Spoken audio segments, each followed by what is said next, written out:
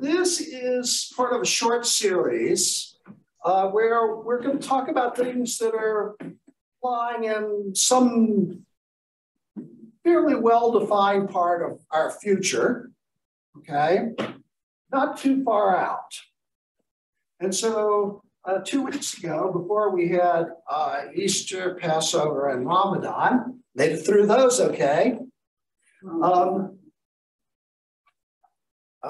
Anders Carlson talked about the prospects for energy storage of various forms of energy in the St. Louis area, and how we might do that in the future. Next week, my colleague Mike Novak is going to talk about the future of scientific exploration of the cosmos, and in particular, some of the missions and technologies that we use today and what's coming up in the future. I'm going to take a more broad look, and I'm going to tell you what I see coming in the next 20 years. And by restricting myself to 20 years, what that means is that I don't have to worry about some guy in 2100 inventing anti-gravity or something, which I actually don't think is going to happen, but it's hard to rule it out. So this is kind of a short look ahead, you know, which is kind of more based on what we see today than anything else. And of course, there's a lot going on today. So we always like to look into the future. We have for a long time. It's certainly part of the Western tradition. This painting, which shows people in air cars, you know, leaving the opera, okay, fancy dress. Oddly enough, the opera clothes they're wearing in the year 2000 are the same as they wore in 1902. But the air cars are very fancy looking things. And you can see that, you know, the artist has imagined, you know, what the technology implementation would look like and how people would get on and off platforms, kind of like getting on and off a cruise ship, right, into their cars. And, you know, in more modern times, we're really looking ahead. So this says, future birthplace of Captain James T. Kirk, March 22nd, 2228, I think. And this is an actual place, okay, in Iowa, Riverside, Iowa. And, you know, people are looking ahead to that time. And let me just get rid of this guy. Okay, that was wrong.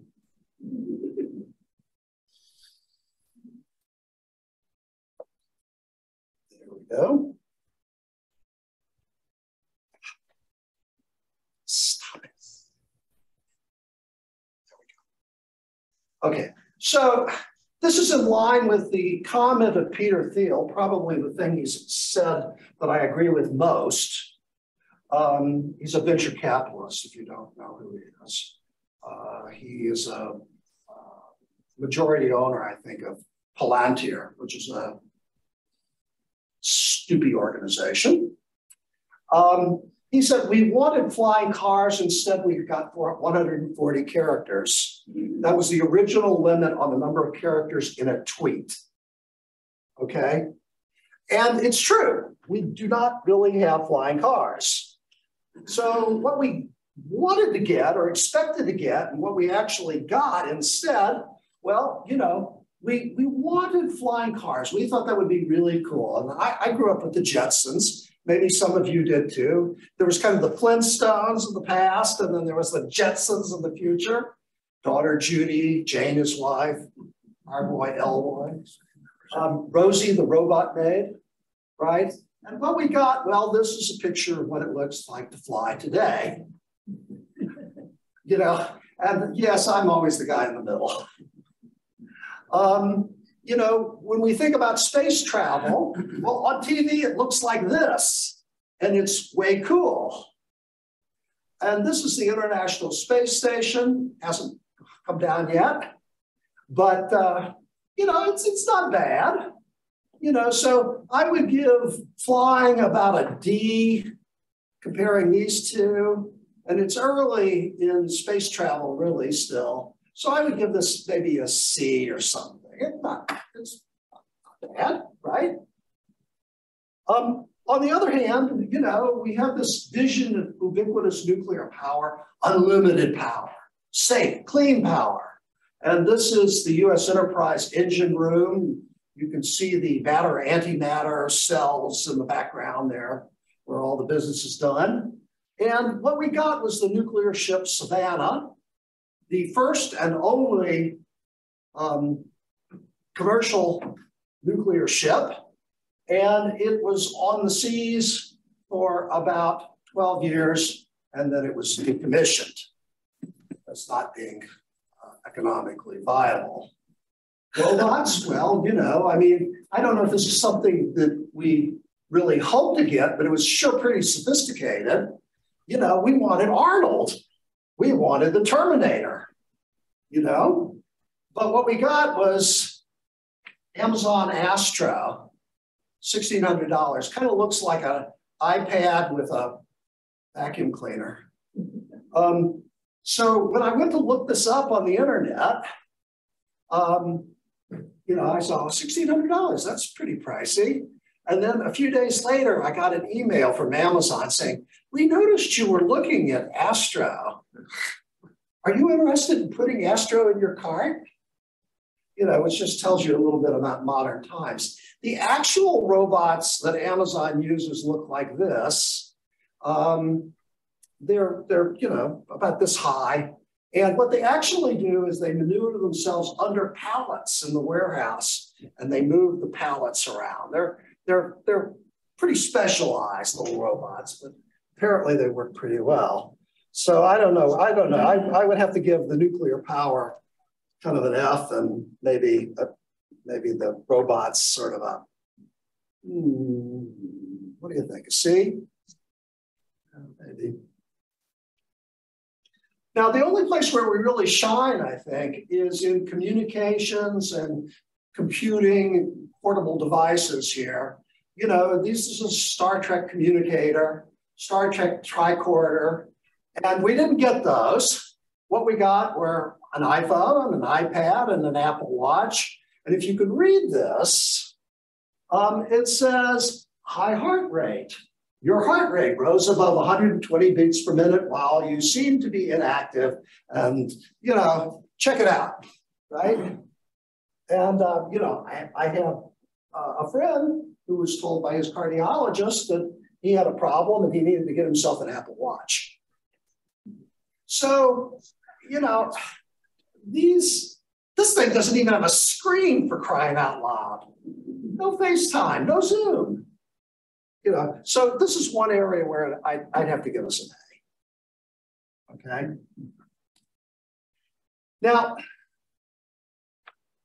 our world as we know it today is based around a lot of fairly recent technologies. By recent, I mean in my lifetime. Okay. And these are not just, they're not like Keurig coffee machines, sort of a one shot, you put the pot in, you get the cup of coffee, you're done. These are enabling technologies.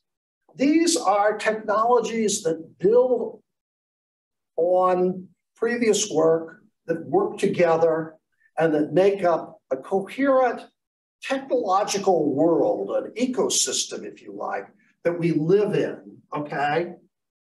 And it really starts with transistors. Transistors were replacements for the vacuum tubes of old radios and TVs, the first solid state devices. This is a model, a recreation really, of the first transistor. It looks kind of like it's put together with spit and baling wire and stuff. And that's because it was, it's kind of hand soldered, but it worked. And we soon learned how to put the transistors together into things we called integrated circuits. And so, you know, where we used to have transistor radios that had real transistors, we now have a single chip and it basically does everything. Not that anybody buys transistor radios anymore, but you could, okay? And that was 1947. And in the 50s and 60s, we developed lasers, like the one I'm using, okay? And the cheap adoption of lasers was made possible, of course, by integrated circuits, by solid state physics. And it opened up a whole new world. Surveying became easier. Checking out at the grocery store became easier.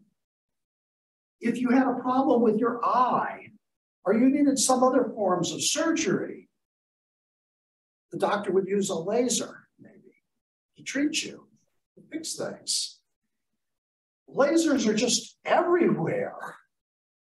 And it's this wonderful technology that we can use for communication, for manufacturing, you know, and it goes right in hand with LEDs, you know, which we use all the time to communicate and to tell us things. We can do things with LEDs and drones. I mean, whoever dreamed that there would be drone fireworks? Kind of wild. And it's really just a whole new world. But at the same time, there are other things that are sort of more behind the scenes, like superconducting magnets. And that really started to be practical in 1962 with the development of niobium titanium magnets, okay? What you do is you take a niobium titanium thin wire, you braid it together to make a larger wire, and then you use that larger braid to make a magnet, which would cool to temperatures that are very low by liquid helium. You get a very, very strong magnet. And if anybody here has ever had an MRI, well, that's made possible by superconducting magnets. Also, you know, in my own field, for example, all the modern particle accelerators use superconducting magnets to accelerate elementary particles to about the speed of light, okay? At the same time, we have permanent magnets, like the one that is holding this guy onto its stand. And these are about twice as strong as magnets used to be, and they're strong because they're made with rare earths, neodymium, samarium. These are the guys. Over here. It's over here. Yep. Okay. These are the guys that are down here in the periodic table. Okay. Really interesting technologies. And then on the computer side, the technology that's enabled by this stuff at the top, one of the most significant developments was the development of supercomputers. In 1966, there was the CDC 6600, maybe the first true commercial supercomputer. CDC was Control Data Corporation.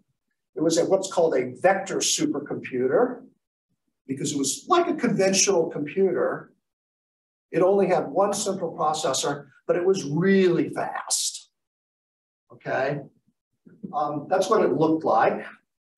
When I was at Brookhaven National Laboratory before I came here to Washington University, I used to talk to the CDC 6600 to run computer simulations for my physics research. We actually had a more powerful computer, the CDC 7600 at the lab, but the CDC 7600 was so powerful that they didn't let mere mortals talk to it. You had to go through an intermediary and bow down before the 6600 and get it to communicate with the 7600, or at least the 7600's time, okay? And that turned in 1985 into what are called parallel supercomputers, which is what all supercomputers today are. These are supercomputers with multiple CPUs, multiple integrated circuits, multiple brains, if you like. And by doing that, we get much more power than we ever had with the old Cray and CDC supercomputers. And then in 1969, the internet at CERN, another contribution of particle physics to make it easy to shop online at Walmart and at Amazon. No, I mean, you know, it's impossible to, you know, to overestimate the importance of the internet and the World Wide Web, okay? It really is. It's really changed our world. You know, we just accept it, I think, and you don't think back to the time. Now, the interesting thing is that the internet itself came out of ARPANET, okay? And ARPANET was something funded by the Department of Defense. It was designed to survive nuclear war. It turns out it's capable of also surviving hacking. It's pretty good. It's been a very reliable thing. And then it was the World Wide Web, of course, that came out of CERN. Now, the thing I want you to notice about all these enabling technologies is that with the exception of the software that makes up the World Wide Web, what era are they all from? 1960s, right? Post-World War II. So it does take a long time for these technologies these hardware technologies to get into our normal lives. But what we're seeing today is that the software technologies are adopted faster and faster, okay? So. Sure, before you leave that particular slide, would nano capabilities be considered a technology? Sort of on the. I'll talk a little bit about those kinds of technologies. Okay. Now, we're getting to the point where we really have to think about some fundamental limits of our technology, limits that are placed not by politics. You see in the bumper sticker, the speed of light. It's not just a good idea, it's the law, right? 3 × 10⁸ meters per second. It's the ultimate limit on how fast we can travel, how fast we can communicate information. And so there is a limit on what we can influence. This is a drawing of the light cone, and it shows the causal structure of space-time. We're here where the 2 cones meet. The stuff inside the past light cone is the stuff that influences us, and the stuff that's in the future light cone is the stuff that we can influence. The stuff over here, along this plane, say, is the stuff that we can't do anything about, right? We can't communicate with it. We can only communicate with that area of space in some future time. And this is a real limitation. The speed of light sounds like it's so fast, 3 × 10⁸ meters per second. Wow, you know, that's 300 million meters per second. That's fast. However, it's a little slower in coaxial cable or other conducting materials, maybe 2 × 10⁸ meters per second. And that works out to about a foot per nanosecond. A foot per nanosecond. But how fast are we driving modern electronics? Yeah, we're in the nanosecond range. Okay, we're getting close to it. Gigahertz, right? So we have to start worrying about how close things are together, right? People who do electronic trading worry about how close their computers are to the New York Stock Exchange, because the closer you are, the more of an edge you've got, and edges matter, okay? There are also limitations from quantum physics. The Heisenberg uncertainty principle, let me see if I can get this guy to go. There we go. Tells us that particles are not particles in some sense, but they are wave packets. And so they have a finite size, as you see here, there's a little wave packet.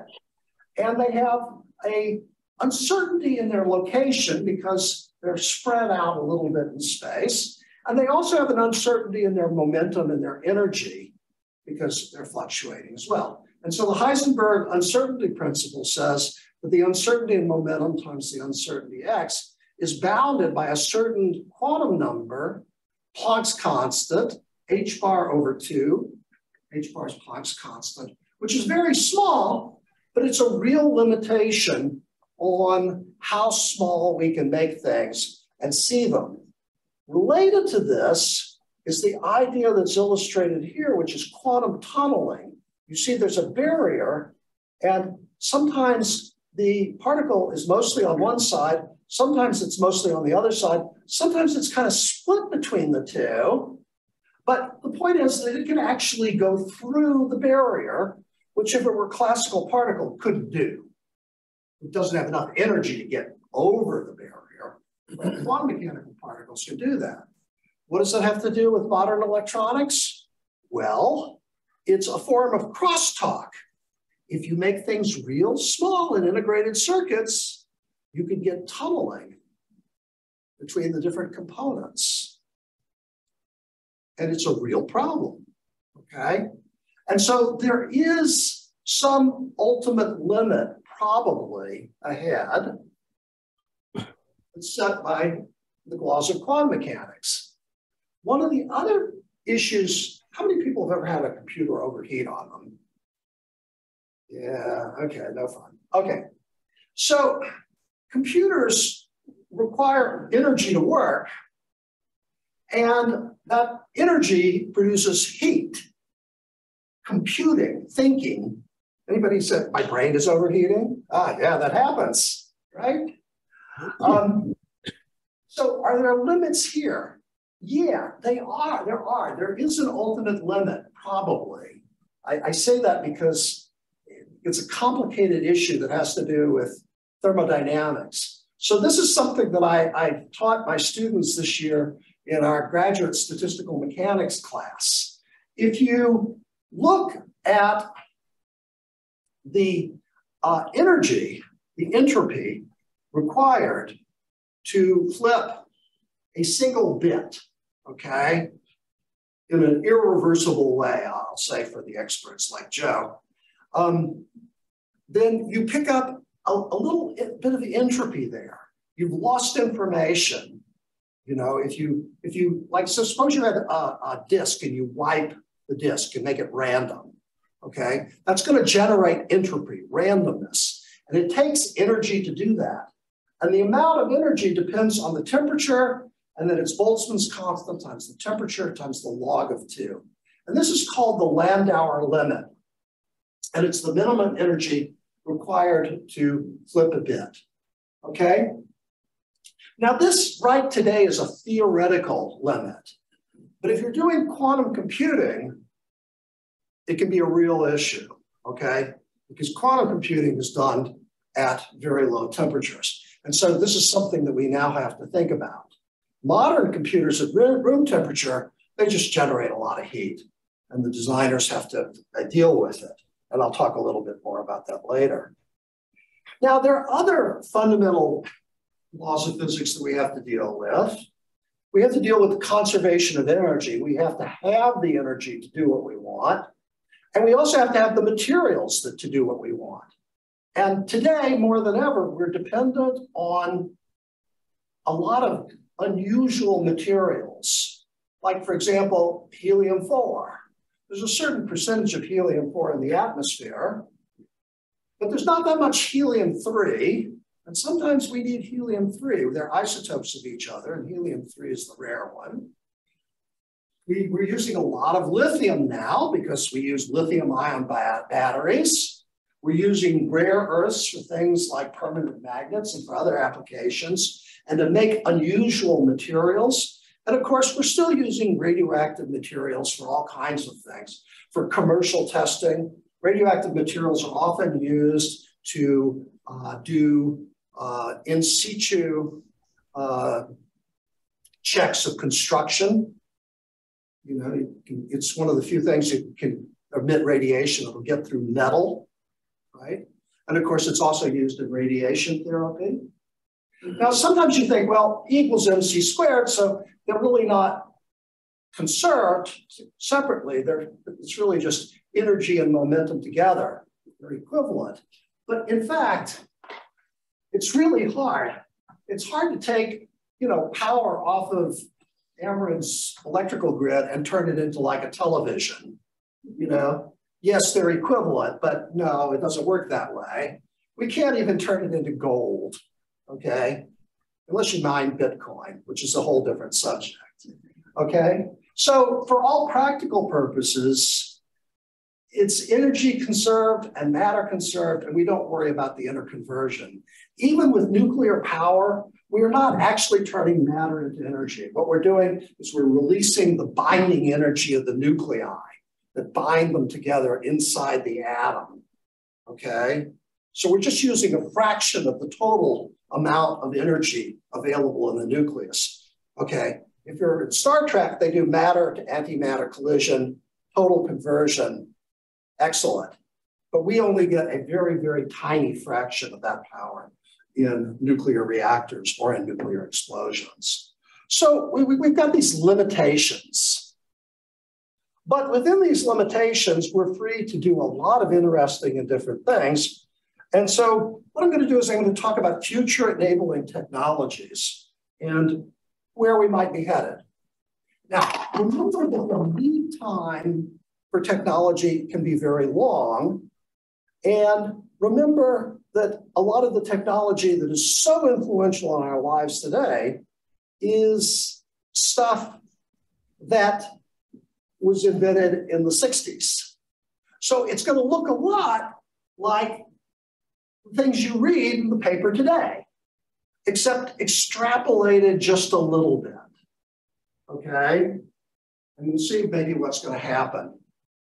Now, computers. I think there's not much question that this is the technology that has changed our lives. You know, we were driving here this morning and my phone was linked up via Bluetooth to my car. This give us a map to the university if we wanted. We were listening to a podcast. You know, all this impressive technology we have available. And the rise of this technology has been mostly due to something called Moore's Law, or not really the law itself, but the fact that our technology is obeying Moore's Law. So Gordon Moore, who recently passed away, was a founder of Intel. You may have seen his obituary. And he observed in 1966, 65, I guess, that the number of transistors in an integrated circuit was doubling every 2 years. In other words, you know, you start off with one transistor, you put two of them together, 4, 8, 16, it's real big, real fast. And this is the curve. These are all individual devices, hard to read. It's actually hard to read on the original, which you can find on Wikipedia. But, you know, it just shows this is a log axis. So it's actually zooming up very, very fast. This is the log of the number of transistors as a function of year. And one of the things that's made that possible is our increased ability to make very small things, okay? Nanotechnology. So this is a plot of the size of our devices. You know, we started at about 3 microns. That is 3 microns is 3 millionths of a meter, okay? And we are now down here at 3 nanometers. That's a factor of 1,000 smaller in scale, okay? Now we're at the scale at which we really do have to worry about quantum effects in the geometry. Some designs just aren't gonna work, you know? But we have this unprecedented ability to do things at scales which are very, very small. And so even though modern chips, I don't know if you've looked at modern integrated circuits, the CPUs, the central processing unit, the brain of the computer, they're pretty big, not that big, and they get pretty hot, right? And you know, so the thing that is really saving us in some sense is the fact that we're packing more transistors in, okay? And this is really important, okay? Now, there's physics here. You know, we're ultimately probably limited by quantum mechanics as to how small we can go. And we're probably limited a little bit by how large we can go too, and get productive yields in our integrated circuit manufacture. Now, I gotta mention this just because it's so much fun. There's also a bound on data storage. It's a theoretical limit. Do not worry about this happening to your hard disk. It's called the Bekenstein bound. Now, Jacob Bekenstein, was a general relativist. It's a bound that comes from black hole physics. If you try to put too much storage into too small a region, you run into the Bekenstein bound, okay?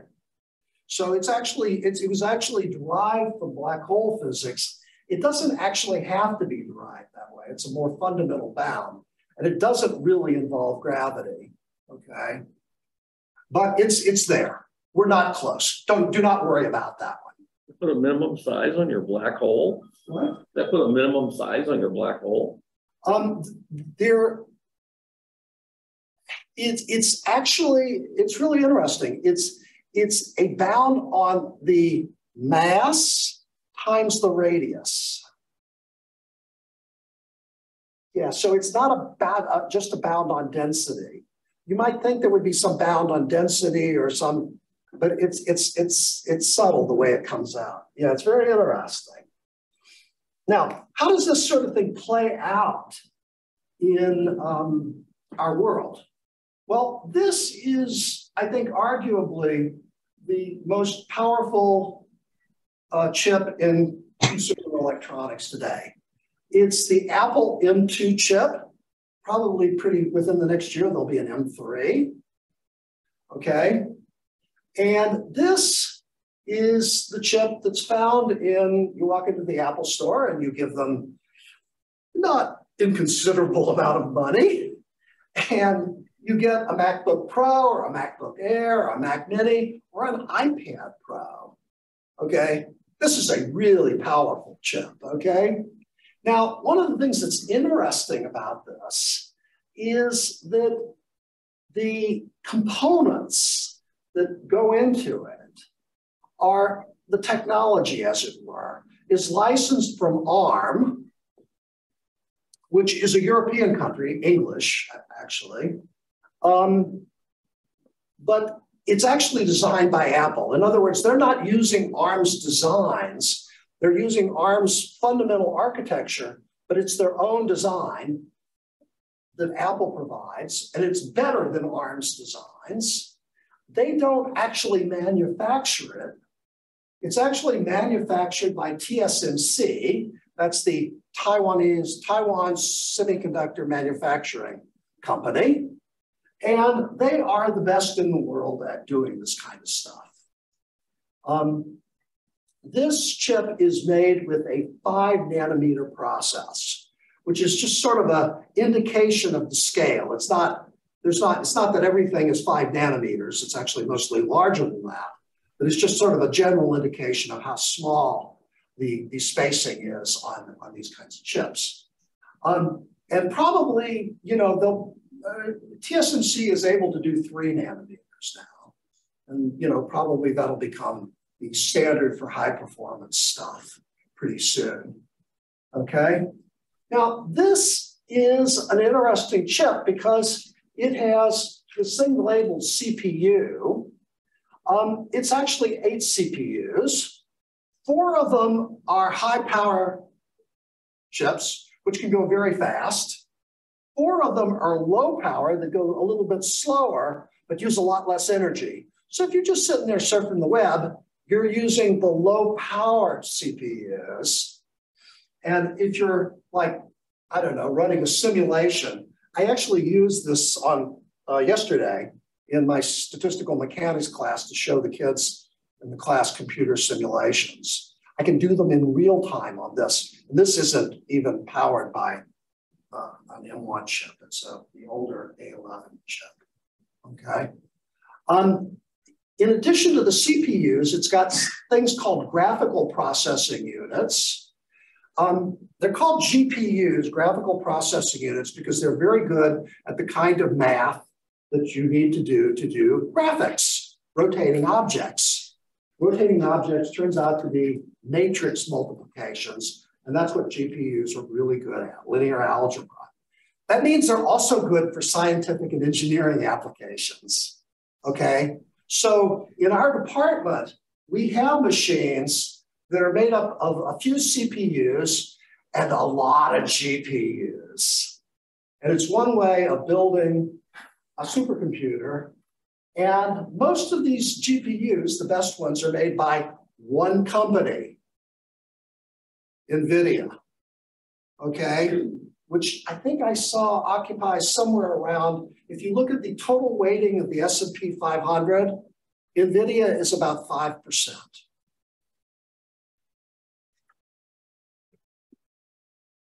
So, one of the things that's interesting about today is that we are highly dependent on technology that's owned or developed, or the best are people like TSMC in Taiwan, which I remind you is sort of real close to a larger place where they speak similar languages. And, NVIDIA is an American company, but still, we've only got one really great source for GPU technology. I believe the Apple chip is their own design. It's also got a neural engine, which is used for AI applications. And I'll come back to that. Okay. Now, this chip is capable of almost 4 teraflops of performance per second. That is, until very recently, supercomputer level performance, like big computer, worship the computer, This is amazing technology to have, in a tablet or in a MacBook Air. I mean, the original CDC 6600, we were talking megaflops. The Cray 1, getting to the gigaflops. Giga is billion floating point operations per second. Tera is trillion floating point operations per second. These things are incredible. And the M2 chip is about twice as fast as an Intel i9, they're top of the line, but it uses half the power. And so you can get about up to 20 hours on your laptop for one of these. And this is something that is only going to improve. But again, if you want this kind of performance, you got to go to the Apple store. You go to the Microsoft store, you're going to get something that is not quite this good. And our Congress passed a law that is subsidizing the development of chip technology and chip manufacturing in the US. Which companies are it going to? Is this going to work out for us? What's the future look like here? These are really crucial technologies, but it's kind of an awkward government industry partnership where government wants a robust, competitive industry based in the United States, but manufacturing and design capabilities vary, and some of the best people are not necessarily here in our country, or even these days in countries that are friendly to the United States. So, you know, there's a lot of things that go into this. And I expect these kinds of technology international relations issues are going to be increasingly important in the next couple of decades. Now, there's more technology that we need to think about. So I assume that most of you have access to the internet, maybe through an ISP, right? So how many people have AT&T Uverse? No shame, no shame. How about Charter?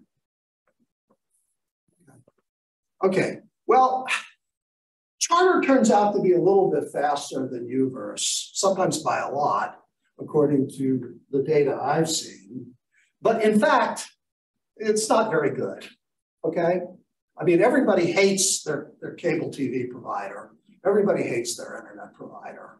But let me tell you something. We spent the fall on sabbatical in Seattle, home of Microsoft, Amazon, lots of high tech. It's all fiber there. Whereas in St. Louis, we're mostly copper cable. There, it's optical fiber, this stuff, the stuff of kids' toys. Well, okay, not quite this stuff. That's 15 bucks at Amazon. But optical fiber gives you tremendous improvement in speeds. So you can get 1 to 2 gigabytes per second from fiber, where you get 25 megabits per second with AT&T Uverse. Okay?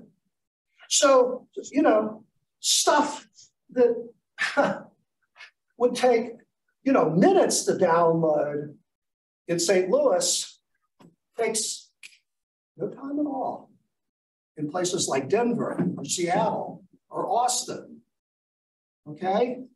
So we are actually doing a lousy job here in the United States. Almost all European countries have cheaper, faster internet than we do. It's kind of a national disgrace, honestly. I mean, sure, working on bringing better internet access to rural communities, and I think that's important, for sure. But the fact that we have this monopoly and duopoly situation where crucial enabling technologies are handed off to a bunch of companies that are just content to sit on their sit where they sit, it's just a national disgrace. It's terrible. Wouldn't you think they'd have to do more with the density, though? I mean, the density of cities in Europe is a heck of a lot higher, more like it is on the East Coast here. Yeah, but you can't. More spread out. You can't tell me that Seattle and Austin are that different from St. Louis. True.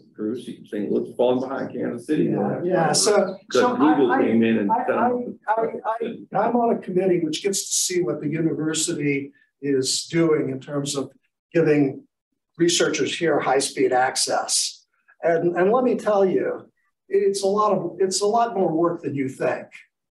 I can also tell you that students use a lot of bandwidth on the internet, but it's mostly to stream YouTube, and we have separate channels just for the students.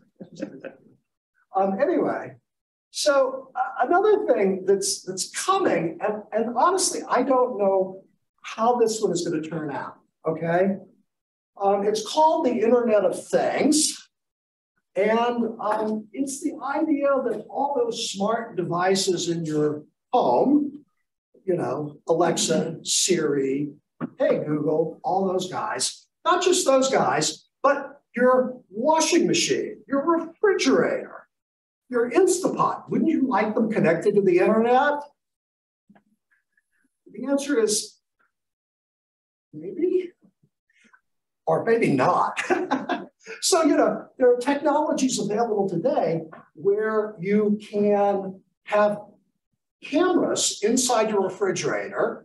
And if you're not sure if you need milk, you can log on to your refrigerator from the grocery store and take a look around.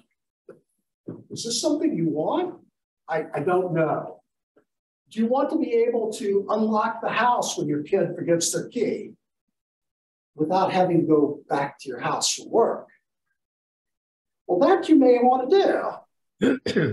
But there are all kinds of issues of things like security and accessibility that we have to face. Now, there's a standard that is just getting started. It's promoted by Apple, Amazon, Google, and other large companies to promote a standard that will provide, supposedly, a platform that will be secure and easy to use and interoperable. You won't have to choose between Siri or Alexa. You can go back and forth between them. You can date both, right? Will this work? I have no idea. Do people really want this? I have to say this. I saw this on Colbert. I'm pretty sure it's true, but a toilet that monitors your bowel movements and tells you, oh, you should be eating more, you know. More fiber? I don't want that. Yeah, I've so far turned down the opportunity to get a internet connected scale. There are things that I just want to keep between me and the scale, you know? Question. Yeah. Is one of the alternatives to a standard, an industry proposed standard, is one of the alternatives, leaving it to the state legislatures to come up with their approach to these issues? Better? I would not, frankly, I have felt for decades that the Missouri legislature is worth about what we pay them.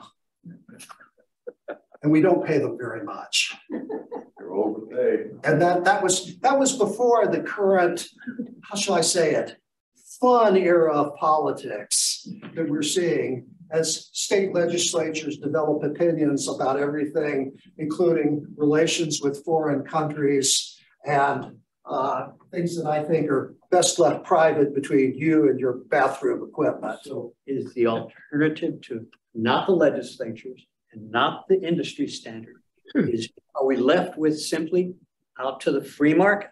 No, I think here the interesting thing about it, honestly, is that, you know, we did have sort of the wild, wild west situation where the technology for all these, you know, lights and things, there's the Zigbee standard, for example, which is not a standard, but a lot of people used it to control things.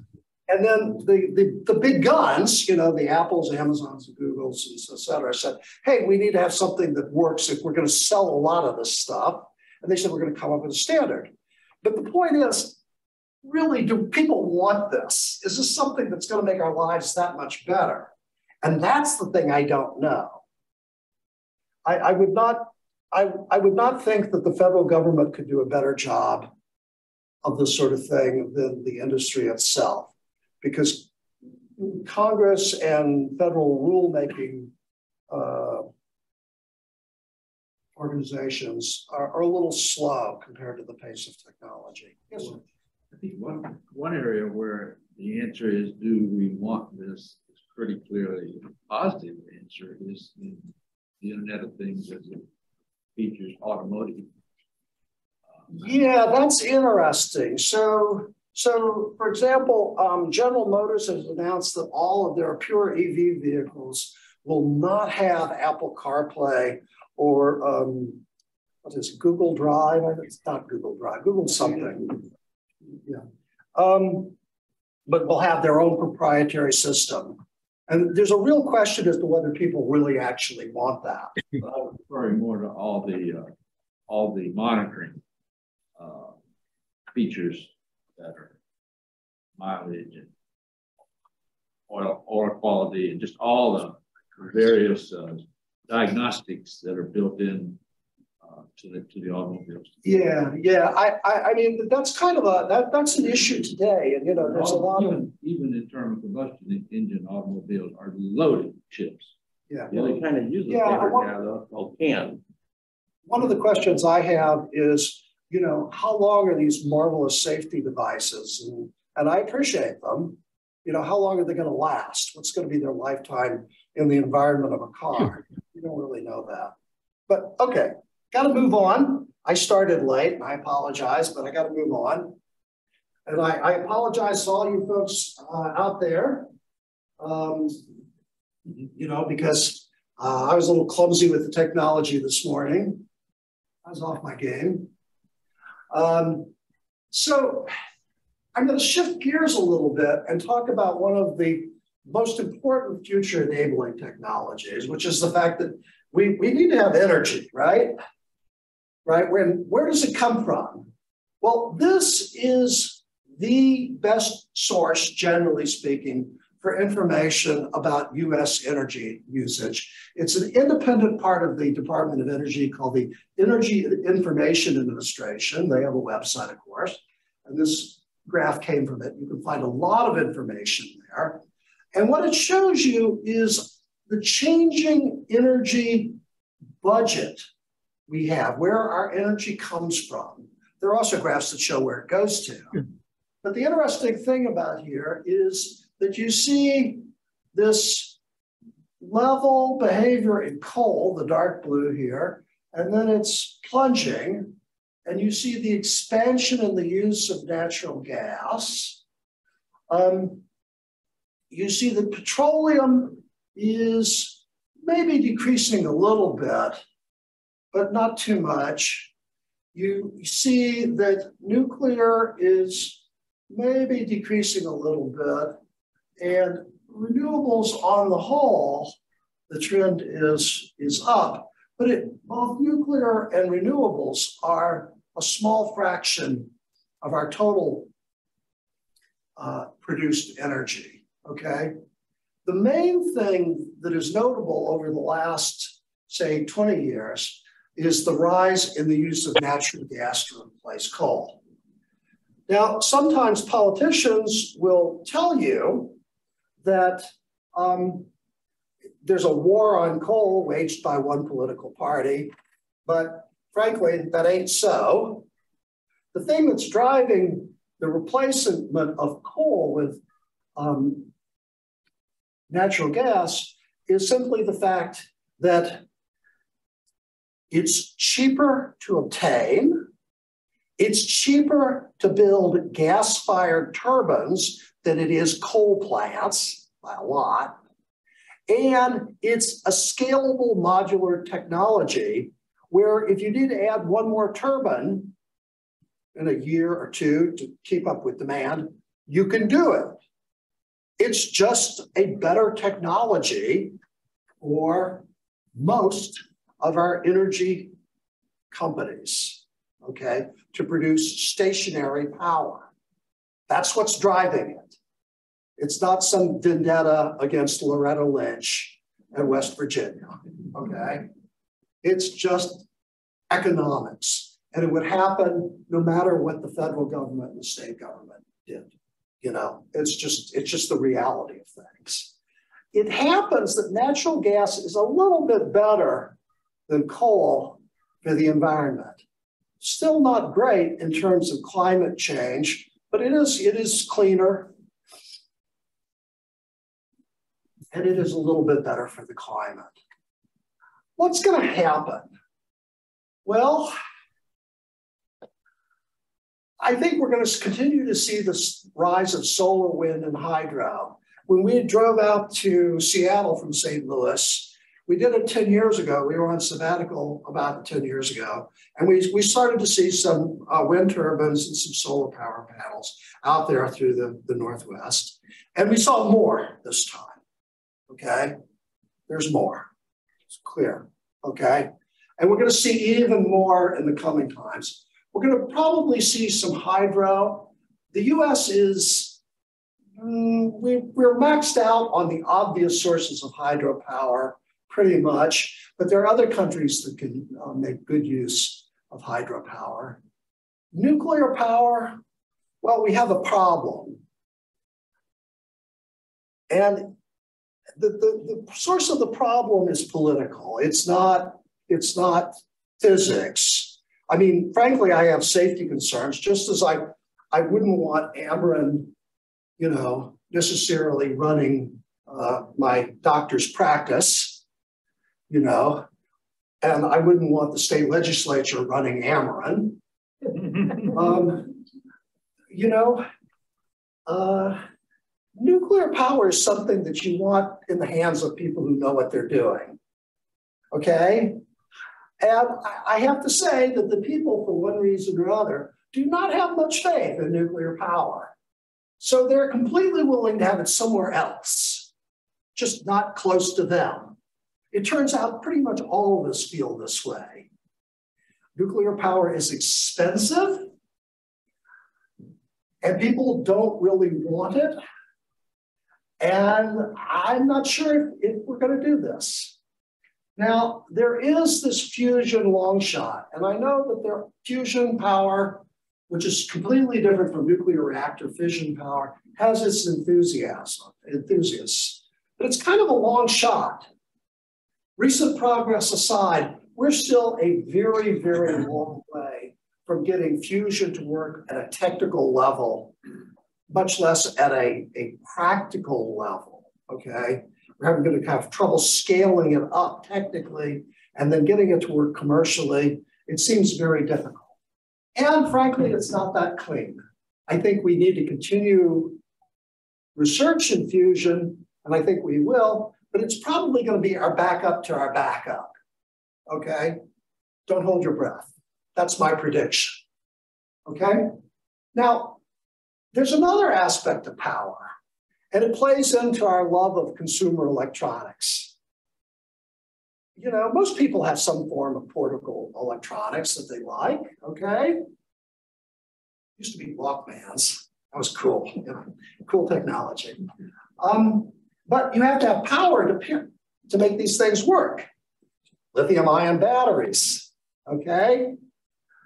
Now, batteries involve trade-offs between the power, the weight, and the cost. You can have a lot of power if you've got a big battery, but it's going to weigh a lot, and it's going to cost a lot.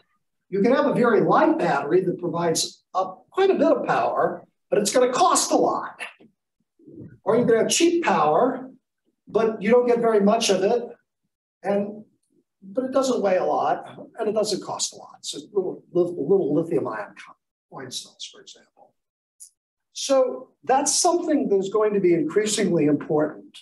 For example, this week I saw a report about China developing an alternative to lithium batteries, which are sodium-based batteries.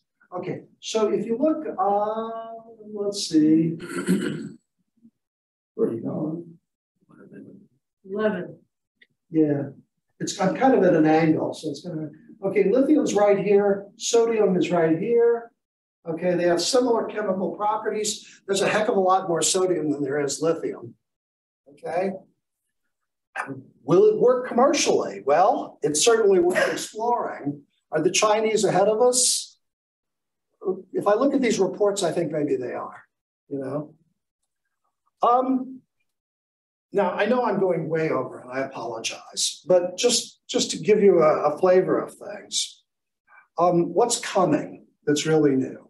Well, those of you who are regulars know that one of the things that's coming is quantum computers.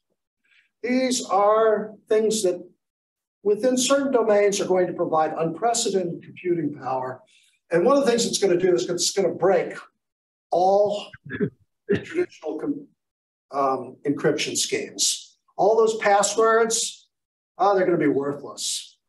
Probably maybe the NSA can break them now, but they're sure going to be able to break them with quantum computers for sure. On the other hand, it adds a new possibility for a new kind of encryption, quantum encryption, which is much more secure. It eliminates a lot of possible attacks based on the interception of information. Because with quantum information transmission, you can know if somebody's listening. It's very clever. So in addition to quantum computing, we've got the quantum internet.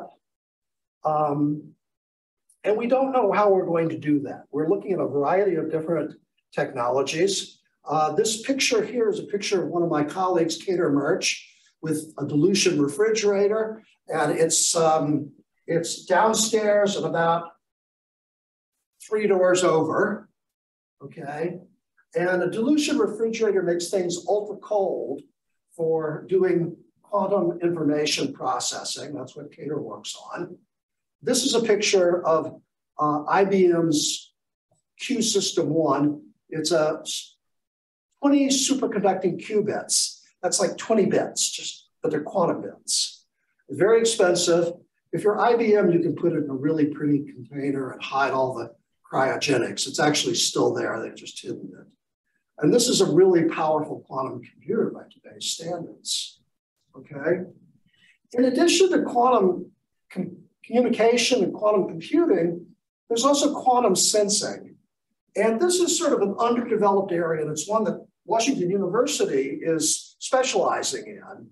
It's the idea that you can use quantum sensors that use quantum mechanics to sense things that are very small or very fast, okay?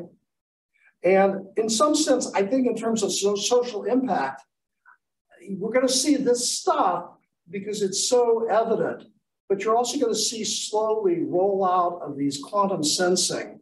And it's gonna show up for people like me and for Joe who work in technical fields first, and then it's gonna slowly pervade our consciousness as we're able to roll out these technologies. So that's coming.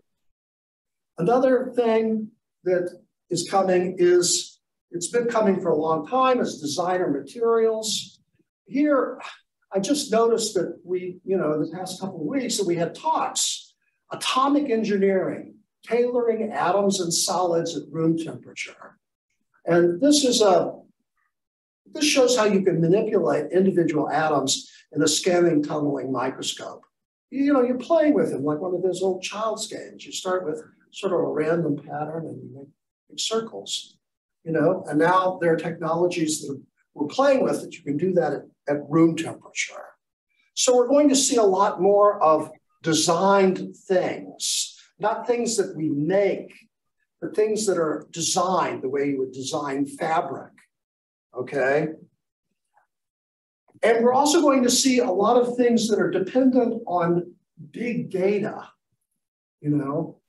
healthcare that's driven by big data, drug design that's driven by big data, designer materials in which people look at an enormous space of possible compounds and say, oh, these are the new superconductors that we've been looking for. In fact, this talk, which was also given in our department not that long ago, the speaker talked about new classes of superconductors that are made with manganese boride. And also, there are other ones that are made, for example, with iron. They're still fairly recent. So, one of the issues, though, with big data is not the science.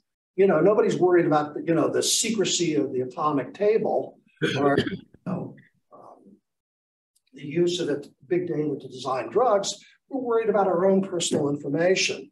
And so the issue here is cost, security, and privacy. It may be socially beneficial, for example, for us to share all of our medical records with the pharmaceutical companies. The pharmaceutical companies think this is a very good idea. Me, you, maybe we don't feel that way. So there are a lot of interesting social issues that are going to play out. I could say more about it. Now, I just want to say a little bit about one more thing that's been in the news a lot. Artificial intelligence. Artificial intelligence has been around for a long, long time. But with the rise of ChatGPT, it's been in the news a lot, okay? These new technologies that are available from Microsoft Bing now incorporates it. You can sign up to get into their program where your Bing search engine, you will use their AI. They're all what are called large language models. How many of you remember diagramming sentences? It's like middle school, high school, right? Yeah. I'm not sure how much it's taught now, but you have the subject, the verb, the direct object, So grammar has rules, okay? And how many of you remember playing Mad Libs? That's still around. Okay, Mad Libs, you fill out a form. It's kind of a kid's parents game. It's kind of fun. you know, and you say, give me a verb, give me a noun, and then you plug it in, right? So a large language model is like a combination of diagramming sentences and Mad Libs. You've got a structure that's provided for you by the program, and you've got a little bit of randomness where you say, do I use this word or that word? What's a synonym for large, big? Okay, great, you know?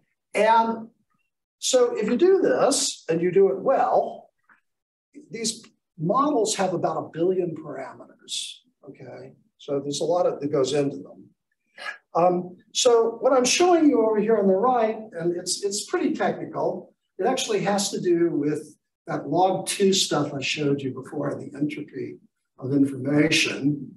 It's a problem from this graduate class in StatMech involving the connection between chaos and entropy.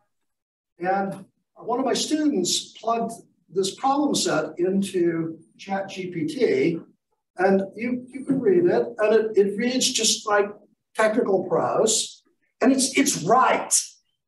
This actually shocked me because this was the hardest problem on the problem set.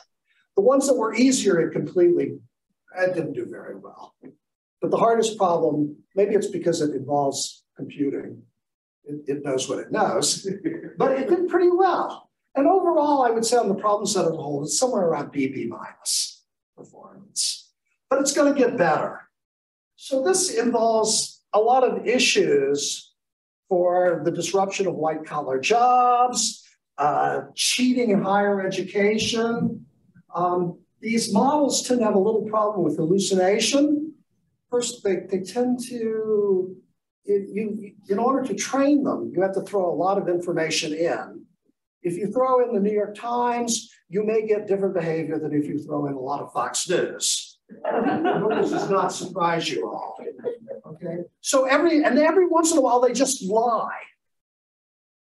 They say, I don't know the answer. What am I going to do? He's waiting for the answer. I'm going to tell him something. Are we talking Fox News or Tech? Well, I'm sorry. I'm willing to use politics a little bit, but I'm not going to go into the details of it. It's too painful.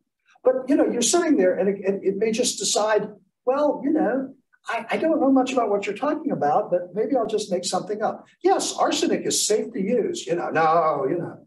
So there are a lot of safety concerns about using ChatGPT in critical areas.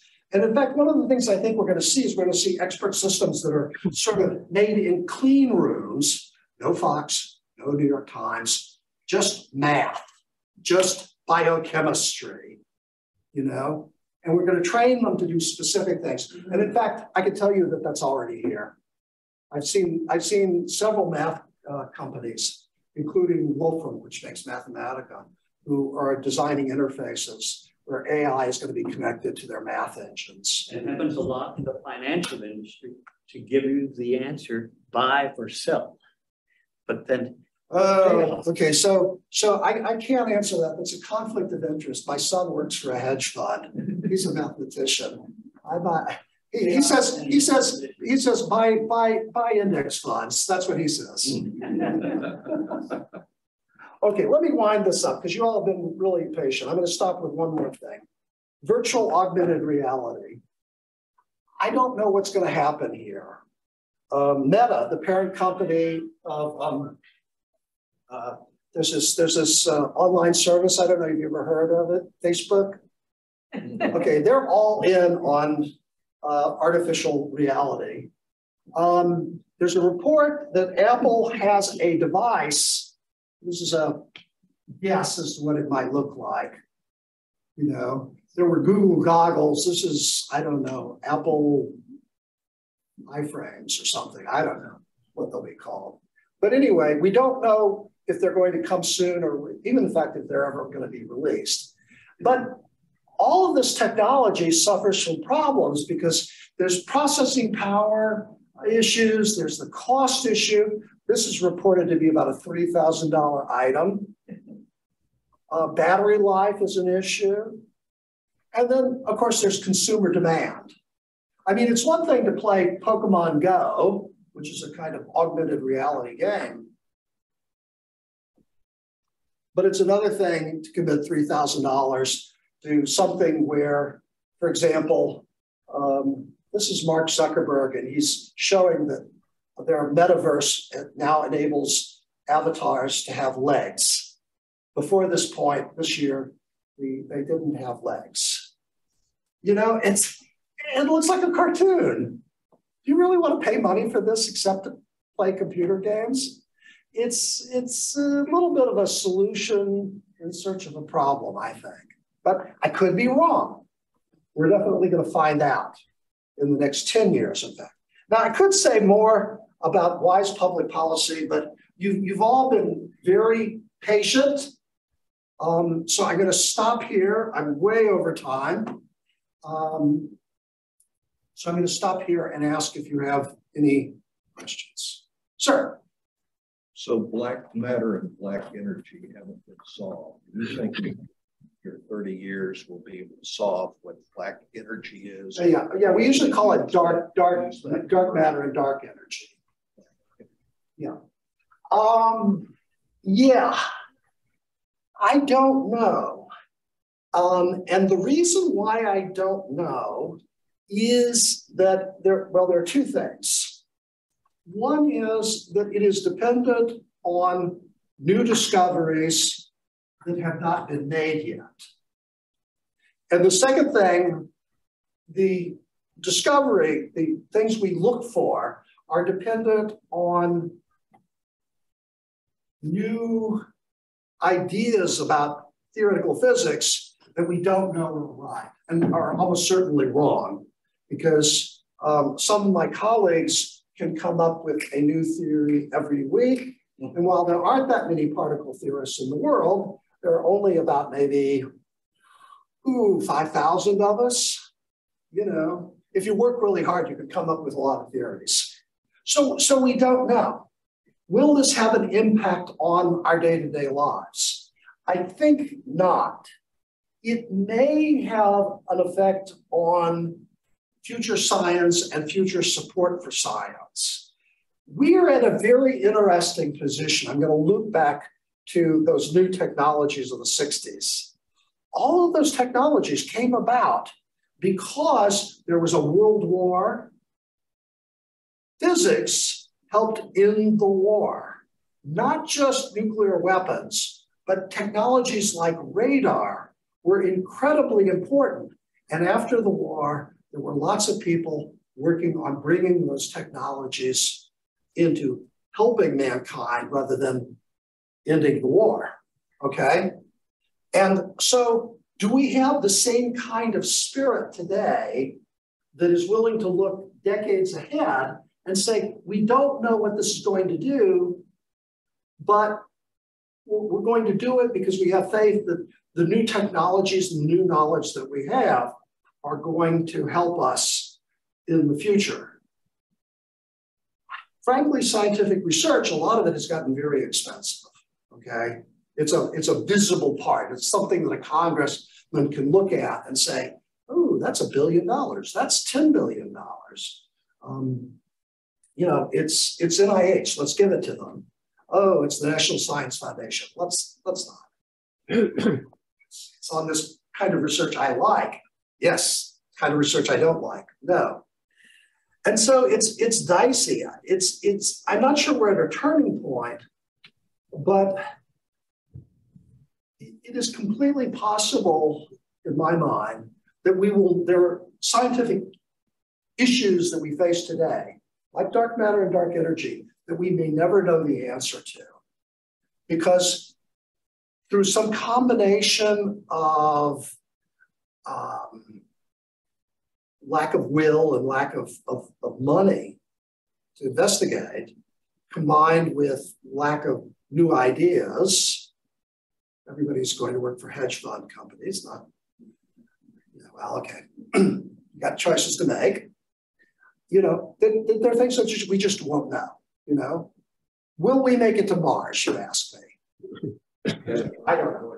So the telescope is faced away from the sun and it works at almost absolute zero? Is that because there's more nanotechnology or quantum computing that can be done from a very cold instrument in space that's angled away from the sun? Is the computing a lot better at running it at that very? That's a good question, and I don't know the exact answer to the question. In general, you know, guys like my colleagues on the second floor here in Compton, the next building over, the high energy astrophysics group. Sure. In general, they're always looking at new technologies and they're always making design choices. So to give you an idea of how far ahead they're looking, okay, they're looking 10 to 20 years ahead for new projects, okay? They have funding now for stuff that if it's a space-borne project, it's 20 years or more. If it's a balloon-borne instrument or something, you know, domestic, it might be 10 or 15. They might make a decision today on where they think the technology is going to be. And they might guess wrong, okay? But you know, you always want to have a technology that you think will do the job and be robust enough when you go, you know, when the system is a go, that it will work, right? And sometimes you make a decision like halfway through development that we're going to switch to a new technology because it's just so obviously better.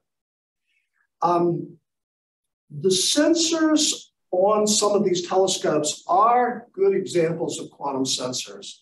They are sensitive to, in some cases, single particles, okay? They can detect that.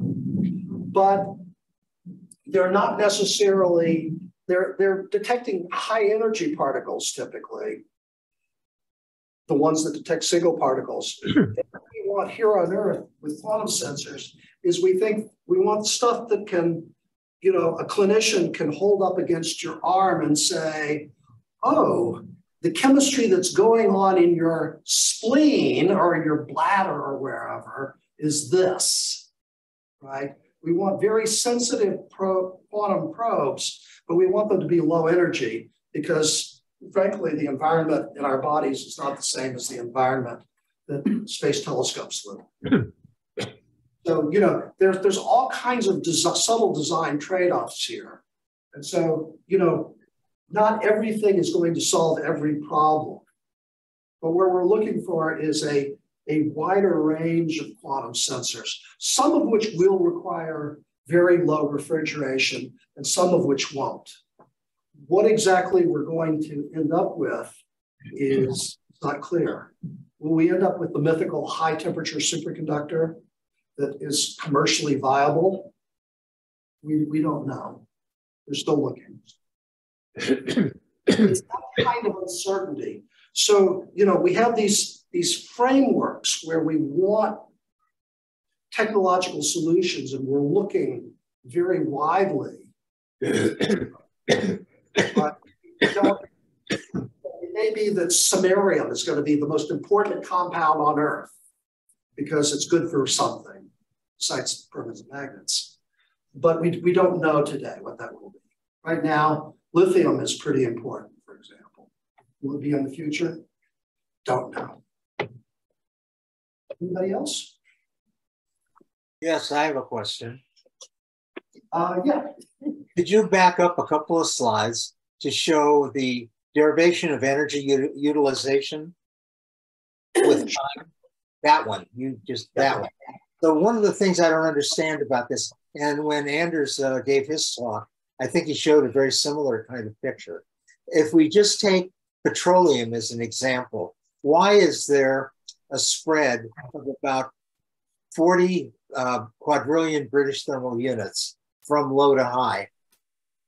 What does that mean? What is it actually measuring? And is that This is a graph where the data is piled on.